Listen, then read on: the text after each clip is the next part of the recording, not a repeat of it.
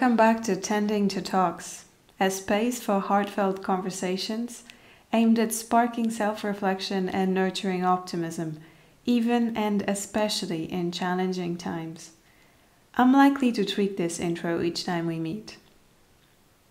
For as long as we inhabit planet Earth, our connection to other creatures and how we navigate that bond is what will continue to shape our mutual fates. Whether it's out of love or necessity, how we treat animals speaks volumes about who we are. Conversations surrounding this matter rightfully focus on concepts such as morality, compassion, and the reassessment of economic interests amidst limited resources. Yet, should we also not turn our attention to the collective human condition that establishes the norms and customs, preserving the status quo? On this topic, among others, I had the pleasure of engaging in dialogue with Helena Pedersen, a researcher and educator at Gothenburg University in Sweden. Helena's research falls into critical animal studies and critical animal pedagogy. Her focus is on human-animal relations as an area of critical inquiry and education research. She's interested in how the education system forms its human and non-human subjects and how animals figure in the production, mediation, and dissemination of knowledge. Join us. Ever since I first read your published works, I have become particularly fond of them for both the content and the style. I must say I quite like the surgical precision with which you challenge some of the ideas we may have on our relationship with animals and animals' role in education. It both is and isn't uncommon for a researcher to talk so openly about what for many is a normal evolutionary behavior. Our use of animals is often excused with a supposed absence of alternative ways. This conversation seems important for that reason alone, but I wondered while writing the questions I would like to ask you, how far back or how deep in need we go to grasp the entire spectrum of the relationship that's as old as the history of humanity itself. And so I thought that perhaps an adequate place to start would be with where we are today, and an explanation of what you mean when you make the argument that we are living in omnicidal times. What is an omnicide, and why is it so relevant today?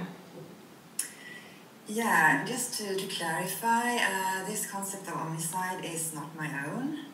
Importantly, I picked it up from Daniel Cedermeyer, who wrote about it in an opinion piece after the Australian bushfires 4 years ago, I think. So I picked up the concept from her, and in my reading of her text, she uses this concept because the previous concepts that we have for talking about what we're doing to the world in terms of genocide, ecocide, and so on and so forth, large-scale killing of others. These concepts are not enough anymore, because what we're doing now is something much more immense, more acute, and more sort of disastrous consequences for everybody. So Cedermeyer suggests that maybe the omnicide concept, the killing of everything, is more appropriate. And I found that quite eye-opening in a way, and wanted to use that in my own piece, my own article.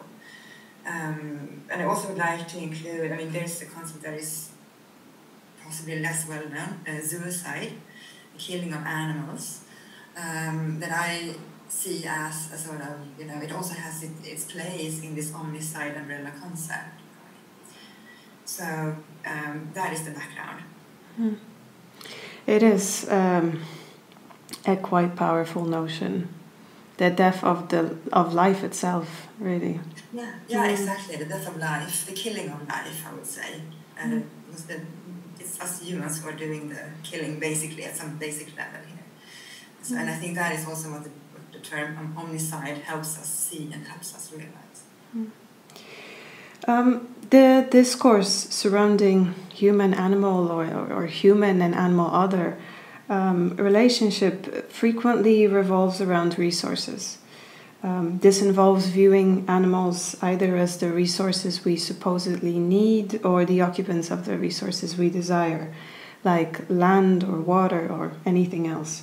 So there's the question of human expansionism versus what exactly? What's on the other side of this spectrum? Can we achieve some form of natural equilibrium within the confines of the current economic model?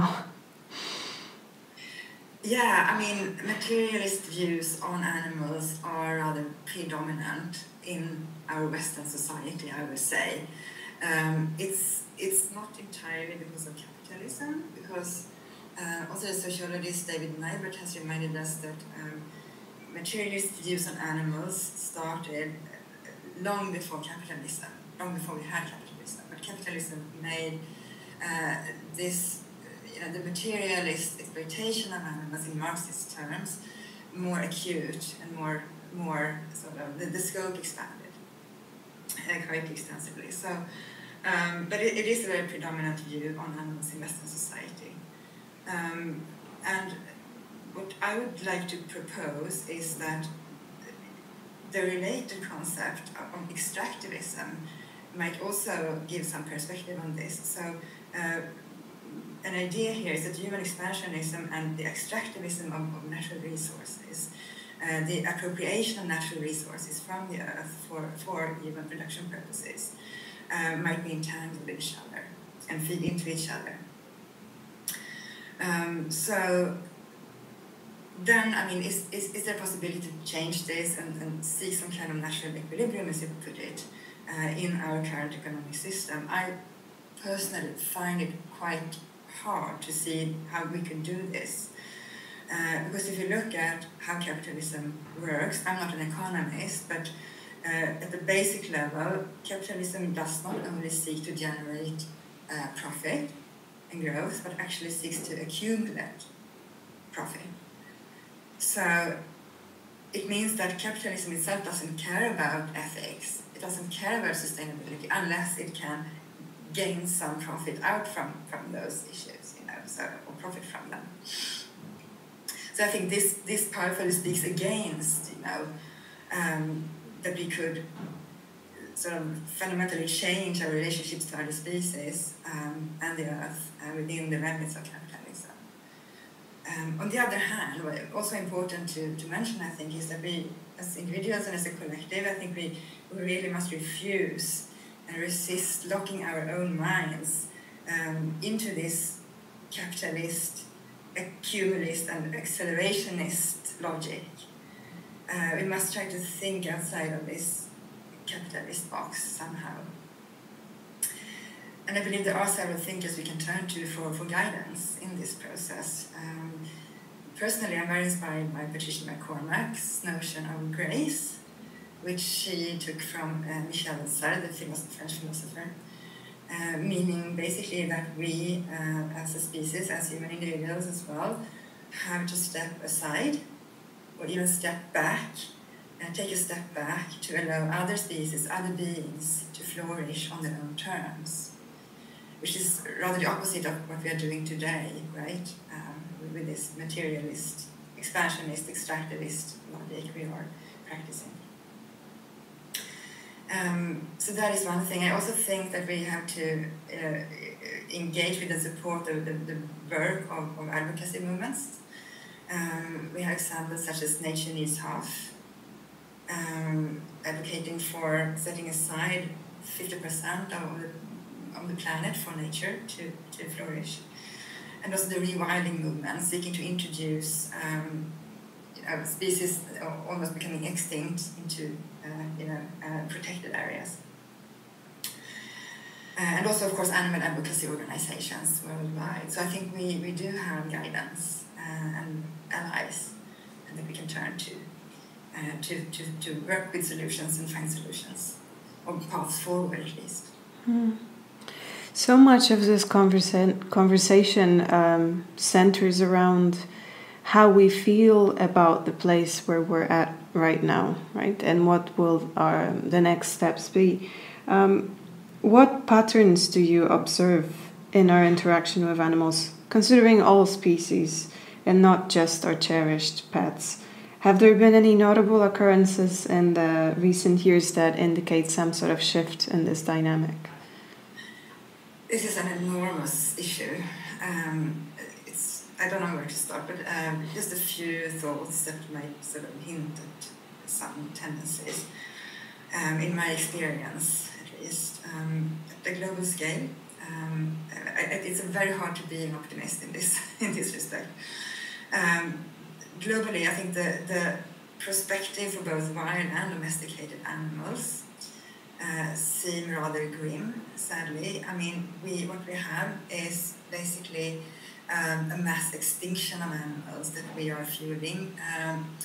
We tend to push a lot of wild animal individuals and species to the brink of extinction with a sort of massive biodiversity loss as a result. And this mass extinction of wild animals, it takes place alongside another trend, which is the mass production of our so-called food animals for our food systems. So this parallel mass extinction, mass production of animals, even if it's different species we talk about, I see it as a huge paradox that we live with in contemporary late capitalist society. But there's also certain logic to this paradox, and that is the production, the mass production of livestock, food animals, as we call them. It also relies on this mass extinction of wild animal species because we need their habitats, their space, the rainforest, what have you, in order to clear lands where we can sort of build up our production systems. So there is an entanglement here as well, with very problematic sort of results. And one result we can see, I now have to refer to this kind of influential, I think, article that came some years ago, published in the Proceedings for the Natural Academy of Sciences. That study calculated that humans and their production animals together by far outweigh the wild mammals on Earth now. So counting in terms of biomass, this is a sort of abstract calculation way of doing it, but it's one way. I think the ratio is approximately 96% versus 4%. So this means that just a very, very small number in terms of biomass are wild mammals now on Earth, which is a very scary and very troubling sort of realization, I think. So, I mean, in effect, humans and livestock is taking over, dominating the Earth's surface. So here we see, I think, what we talked about previously, the human expansionism, as you mentioned, and extractivism of natural resources. It is very, very sort of disastrous and toxic combination for animals, not least wild animals. So that is one trend that is quite depressing, I think. And we can also talk about not only the scale, but also the forms of exploitation and commodification of animals that are proliferating as well, sadly. We have, for instance, where we previously had, purpose-bred animals for research purposes, where we had lab animals basically modeling human diseases for our purposes. That is not enough anymore. We have now genetically manipulated a lot of animals for literally being organ donors for humans, like spare part humans, but in animal form. And of course, donors here is a euphemism. They don't consent to this sort of treatment, and we know it. But that is going on. We have reproduction technologies, if you look at the biotech industry, that is proliferating also for animal breeding and production. A lot of animal exploitation also problematically goes under the name of sustainability nowadays, which is interesting. So we have, for instance, a Swedish startup company called Volta Green Tech, I assume. And their business idea is to develop a specific kind of livestock feed. So if you feed this this to cows, they will produce less greenhouse gases in their bodies. So this means that under the name of sustainability, we can keep on our meat consumption habits as business as usual without having a bad conscience. So this is very interesting and very problematic. Another trend, of course, marine animals, largely unprotected, is also exploited on a large scale. Fish species disappear. We have an increasing form of aquaculture.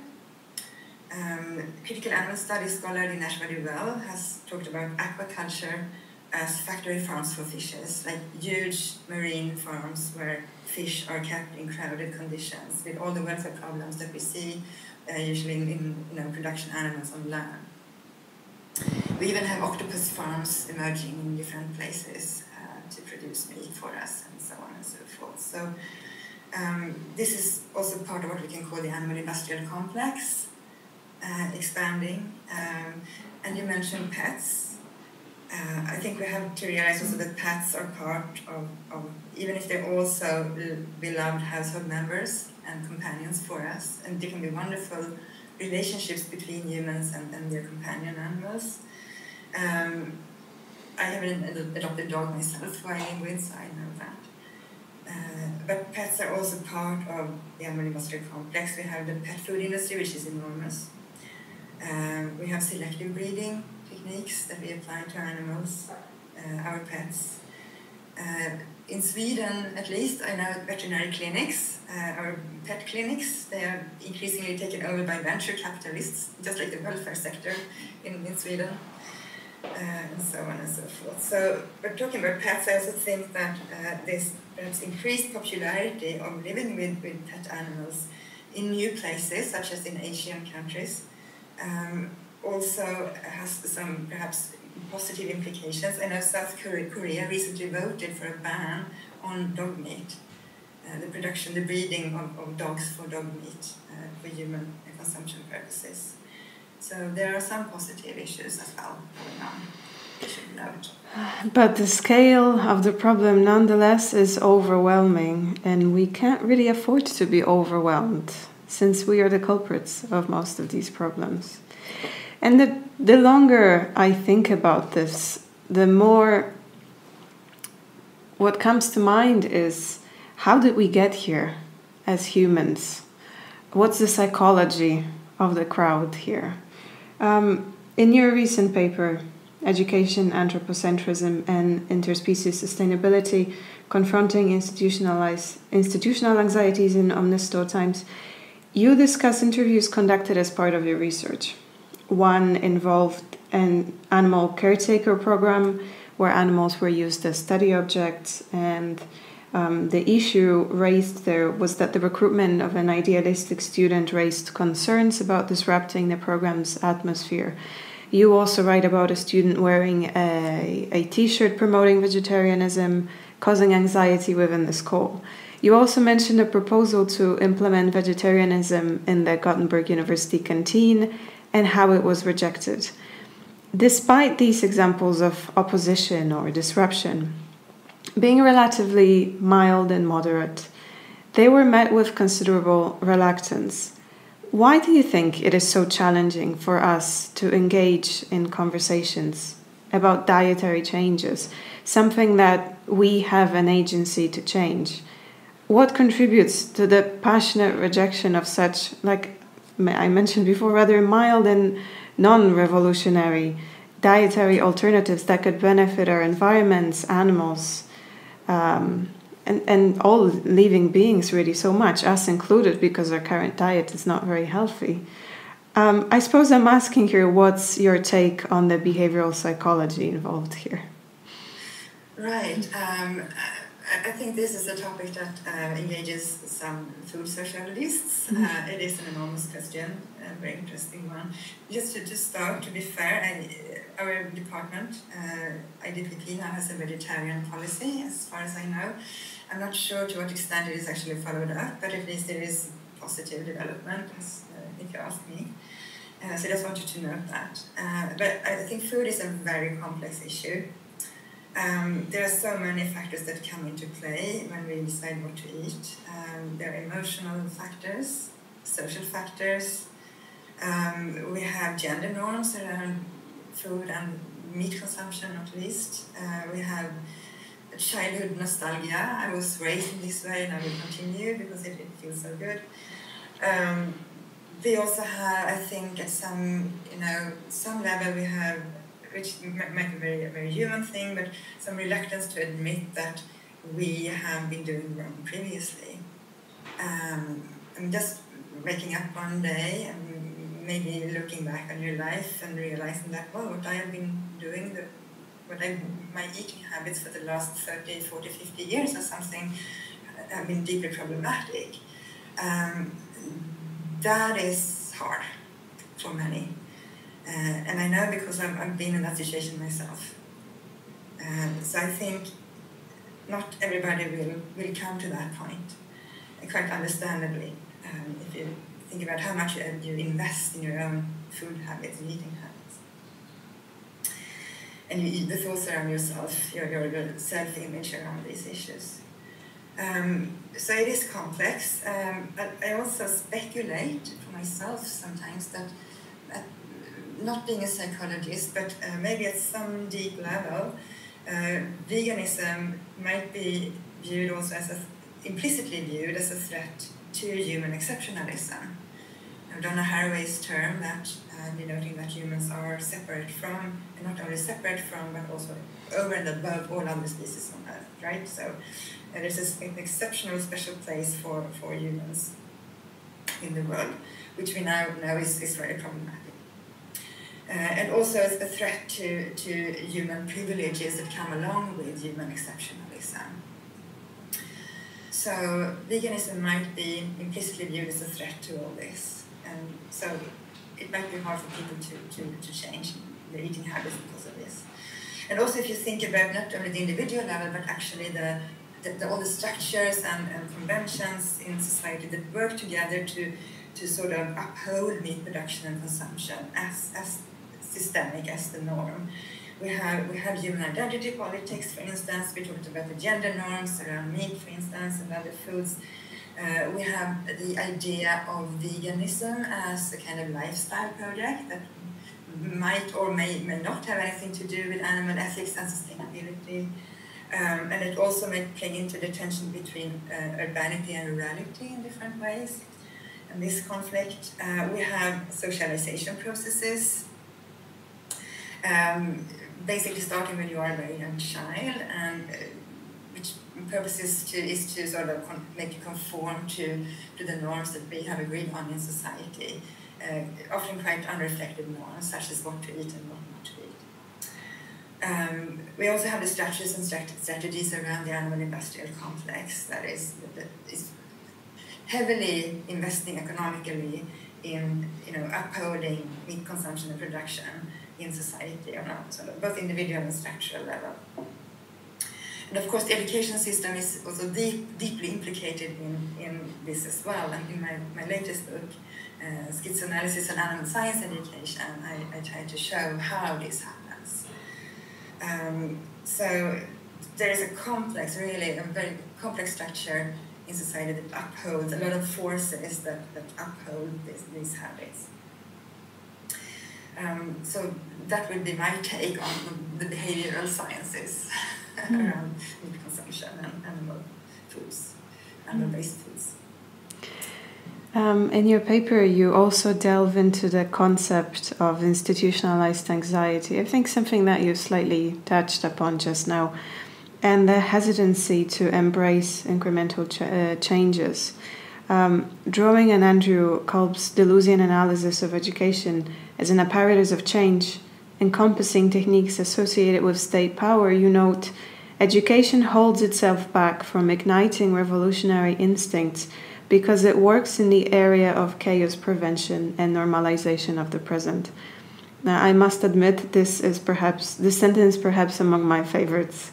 However, for those who view chaos prevention as essential for societal order and see revolutionary instincts as a destabilizing threat, how would you, as an educator and a researcher, argue for the necessity of plurality in a democratic society. Why is it crucial for pedagogy to adopt a critical stance?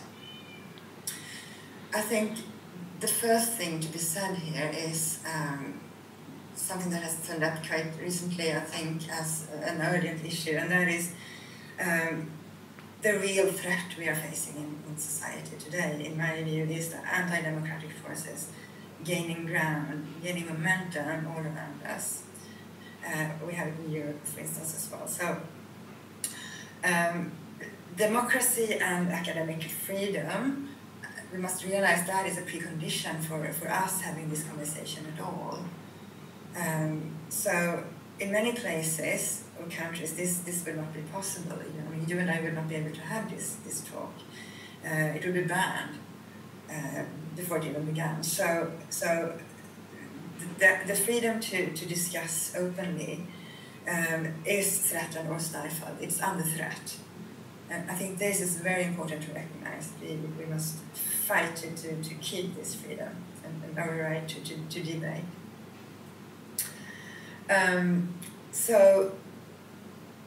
Well, connecting this to the pluralism that you speak about, I think thinking about this, of course, it's immensely important that we keep education as a pluralistic space where everything can be critiqued, but also a pluralistic space for creating visionary thinking and acting together with others. So for me, that is pluralism in its true sense. So, and there are also colleagues in education research who are really advocating for a kind of educational pluralism, basically meaning, as I understand it, inclusion in some sense, the Habermasian sort of pluralism. For me, I think plurality is more about, it's inherent in any pedagogy, because from an ontological perspective, it can't be otherwise. I mean, we are, from the beginning, I'm talking with Deleuze now also, as we mentioned Deleuze here. We are not individual subjects, or we will become individual subjects, but first after we have been multiple. So we are composed beings before we become individuated, so to say. So plurality is an ontological, condition for me as well, and it follows from there that pedagogy must be inherently pluralistic. But then the problem here, I think, is the concept of pluralism is frequently used also in a kind of anthropocentric manner. And Helen Pedersen, who is working in education for sustainable development, she has coined this very eye-opening term of one species only pluralism that she has observed in other education research, partly that I mentioned also, meaning basically that pluralism here is purely anthropocentric. It is inclusive of humans only, but not other species, so it doesn't relate to other species. So, of course, this is important also for us in education to engage in critique, this kind of critique, in order to identify and challenge these problematically anthropocentric biases, you can say, and the power asymmetries that they also indicate in our sustainability and democracy debates and discourses. So we have some work to do there, I think, as well.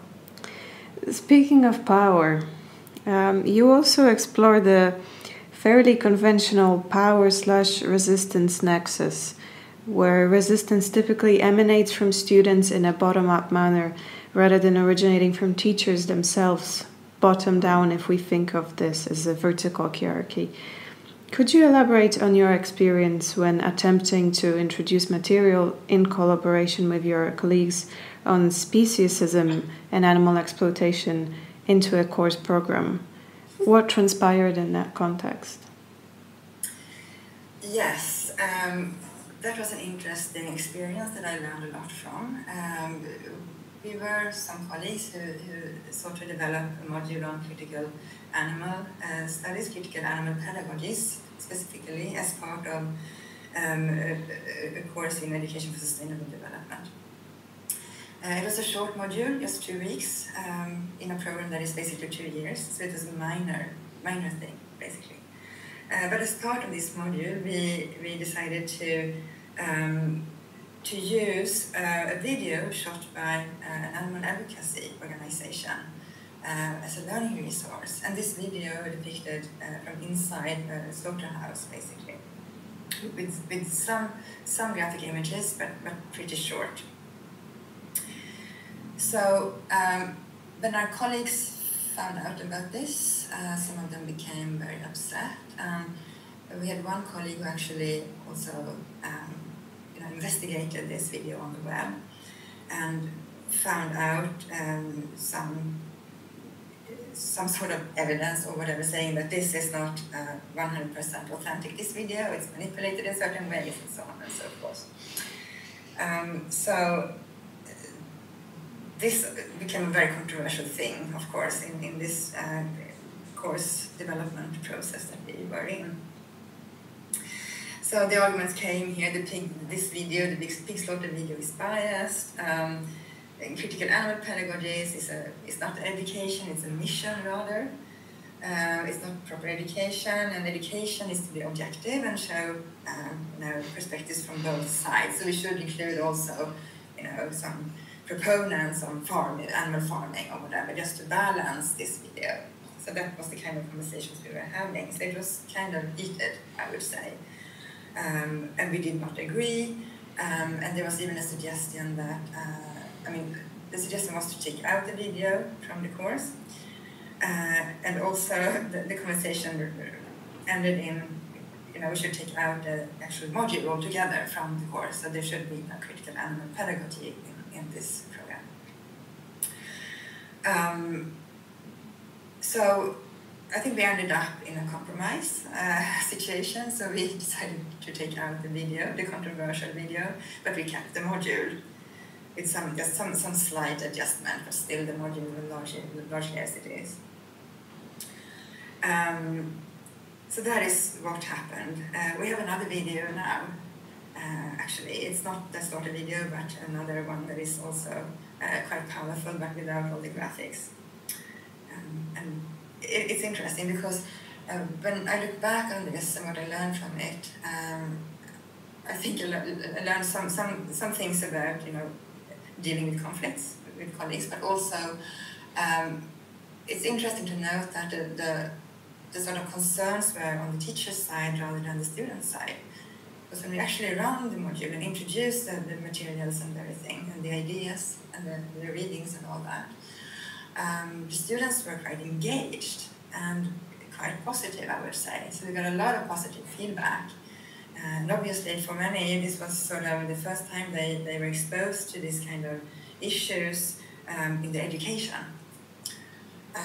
So it was a very positive experience. I mean, for an educator, it's really fantastic to have a group of truly engaged students. I mean, this is very good for learning as well, if you get engaged with something. So we're fantastic sort of discussions on the discussion forum and so on. So I think it ended quite well, actually.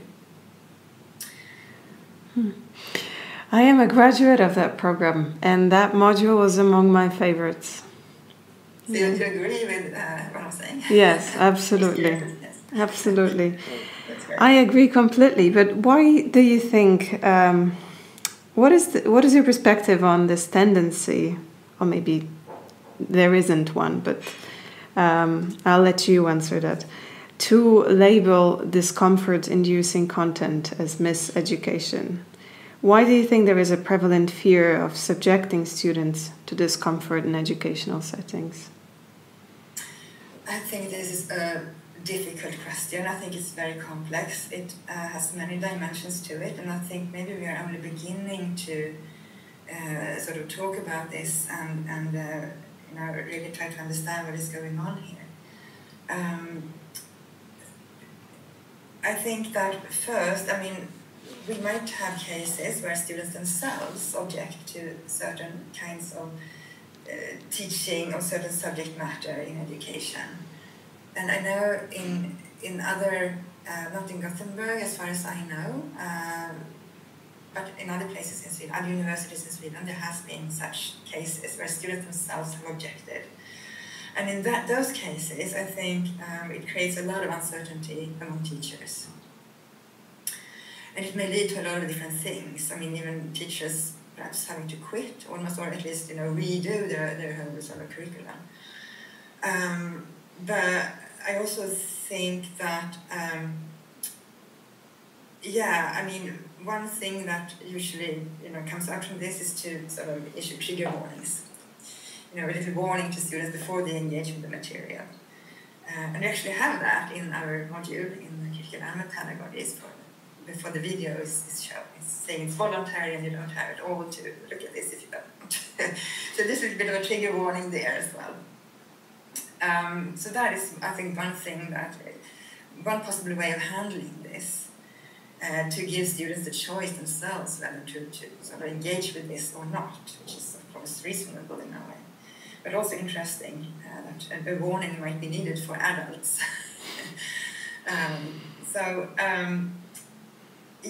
That is one aspect of this sort of issue.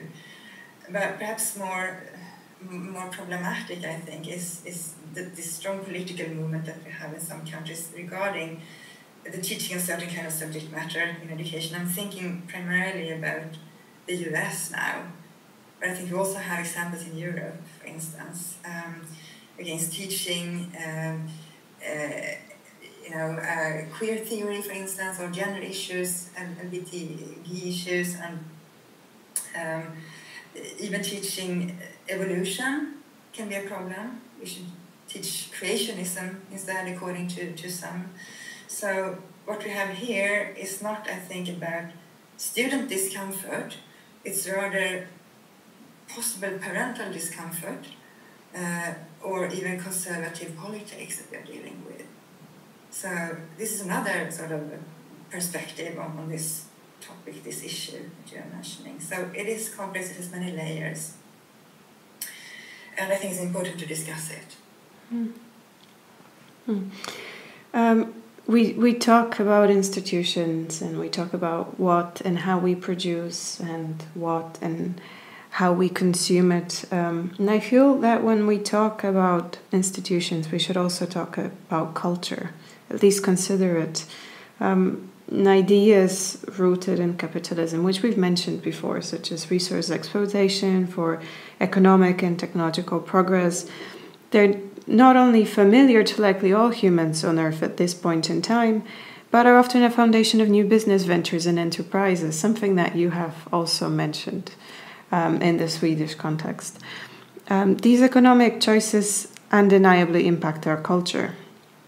When we examine ourselves in the mirror of capitalism, what reflection do we see? Who is looking back at us? This is perhaps an idealistic question, but if human exceptionalism lies at the center of the anthropocentric design, and should we say categorization of life, then theoretically we should know all there is about the human subject. But is that the case? Are we in touch with ourselves? What does our relationship with the animal others convey about our perception of who we are and our place in the world? Right.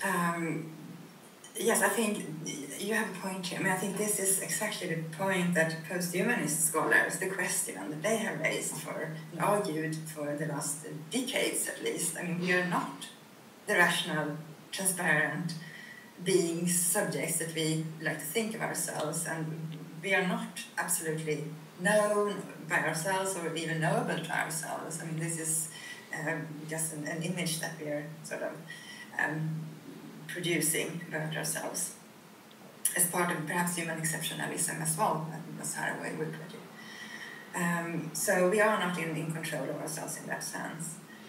This is a very post-humanist way of looking at it. But I'm also not really sure about, and this is also something I've been starting to think about quite recently, what our relationships to animals actually, if they teach us something, I mean, our place in the world, who we actually are, for instance, or how we should live, and so on and so forth. And to me, there's something that is problematic here. I think this notion of animals as our teachers really does not work. I mean, this is, for me, this is just another role we have assigned to them, another function we are assigning to them without their consent. So why should they want to be our teachers in any way? And I also don't think that they seem to convince us very much that our present way of living is actually totally unsustainable. At least we don't seem to take the impression that this is the case. So, but still, I mean, there are actually some scholars in animal studies and elsewhere that seem to hold on to be wedded to this idea very much, that we have a lot to learn from animals about ourselves. So this is interesting. But I rather would like to quote another theorist here, and that is Peter Dickens, who said that, as you put it also, that animals are now mirror images of capitalism. And when he said that, he meant that they are not just slaves anymore, not just laborers for us, but they're actually something even more urgent. I mean, it's more severe now, the way we use them and exploit them. We have actually made them become mirror images of capitalism itself. But I'm thinking, surely this applies also to humans. I'm thinking, when we look at ourselves in the capitalist mirror, as you see, even if compared to animals here, it might be in a different manner with different implications. I'm thinking about the way we sort of labor under the gig economy, for instance. Many young people do that. And not to speak about, people in developing countries, so-called developing countries, and so on. So there are lots of aspects here that we need to go into. But I agree totally with you. It's definitely, I mean, society and culture hang together very much, and we have to consider both sides in order to understand what we are doing and what that means. Mm.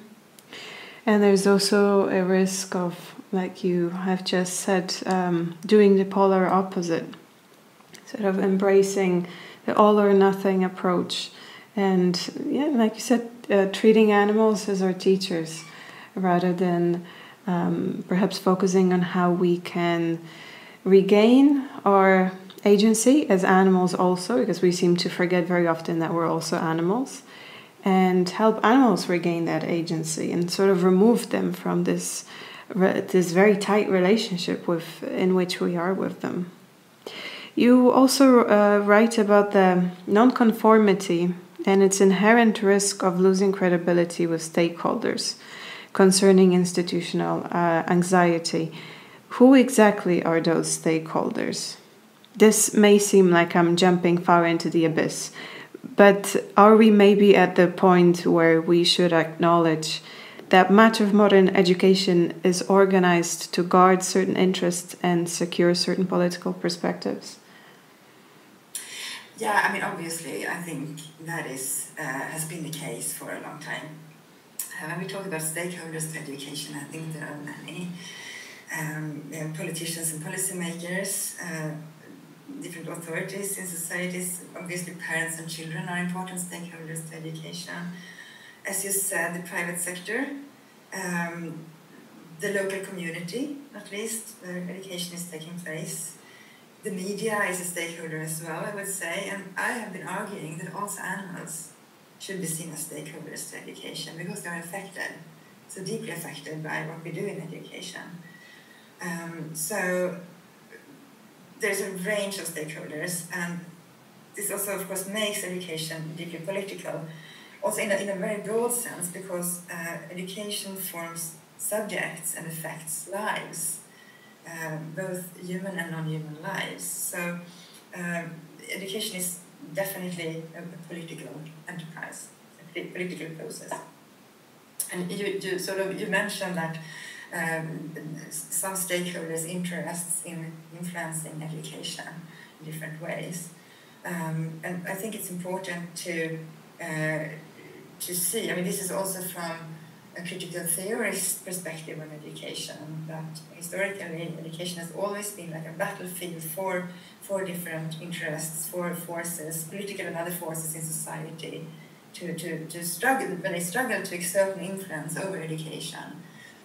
because there's this assumption that if you exert an influence over education, you will also exert influence over the future, right? So we educate the next generation, basically, to take over society. So of course it's a sort of a very heated debate, a very hot place to exert influence over, and lots of interests are at play here. And I think, why is this important to us to acknowledge? I think it helps us realize that education is not only a common good, which is, it should also be that, of course, but it also actually actively reproduces injustices of all sorts, domination patterns, unsustainable and unethical practices. So this is sort of traditional critical education theory view of society. I think they do have a point. It's important to realize that and to discuss that.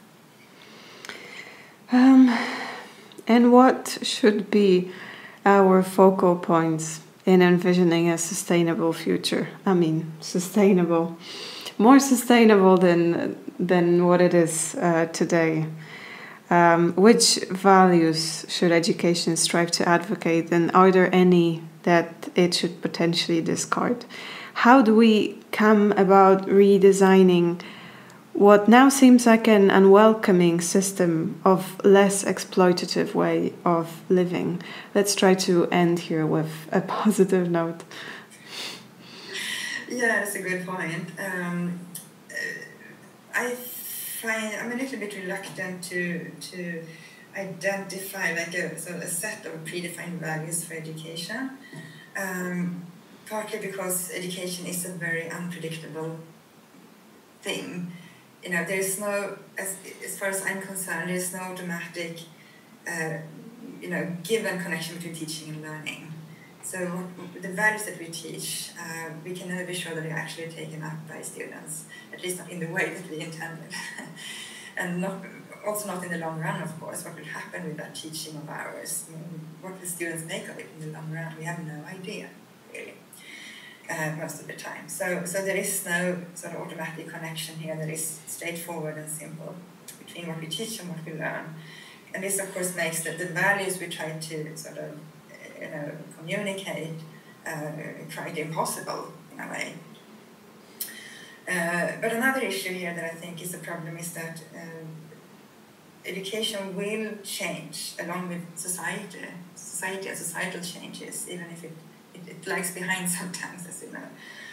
But any values that we try to discuss here might just seem obsolete in the long term, so they are not valid anymore. And I think it also seems to lie in the way, the nature of how education actually works, that we educate for a society that we may actually be on our way of leaving behind already. So this lagging behind is sort of, I think it is haunting education in different ways. We have to sort of deal with it in whatever way we can. But it's very hard, I think, for education to keep up with societal change, and even more difficult to actually take a lead in changing society.